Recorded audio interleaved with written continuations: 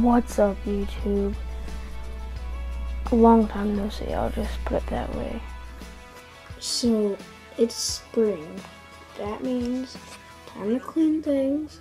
And what kind of things? Well, what do I do the most? I don't know, maybe fish? Nah, not at all.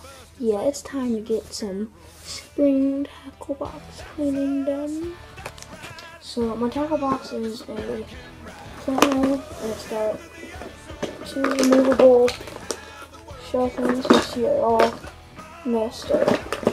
And then it's got 1 big pocket, which is not organized at all.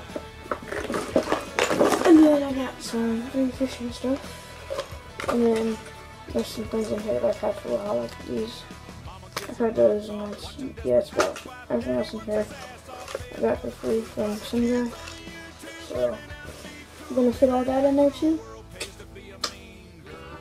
Hope you guys stick around to watch. Okay, I'm gonna start out by taking all this stuff and emptying it out. I'm gonna get these also onto my desk, and then like put the stuff to go into baggies and whatnot. So let's start out with that. I love this American ride. Gotta love this American ride.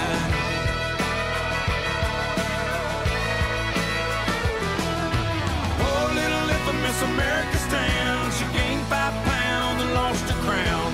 Quick fix, plastic, surgical antidote, got herself a record deal. I now have all my fishing stuff from the big pocket and one of the little pockets. That's the junk under there, but like the baggie. Bobbins, more bobbins. That's pretty. That is, I don't know what I'm doing with that.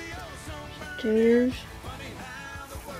And then this one's basically already sorted out because it's nothing. A bunch of rubber crap.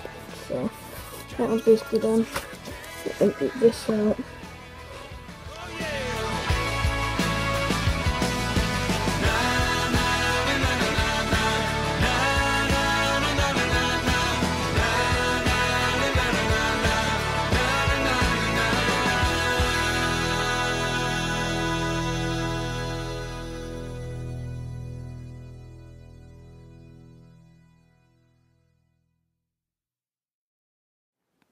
Since I have a little bit of extra time, I'm going to take all my rubber bait or soft bait and try to color code them.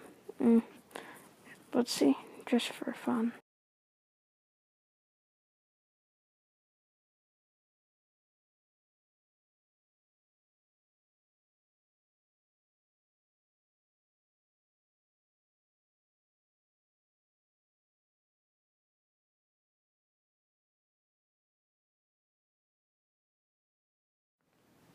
Thank you guys so much for watching my videos. I don't know where I'd be without you. Well, I mean, there's not that many of you, but the people that do, thank you guys so much. As always, make sure to hit that subscribe button and choose subscribe button. Give me a thumbs up, and I'll see y'all on the flip side.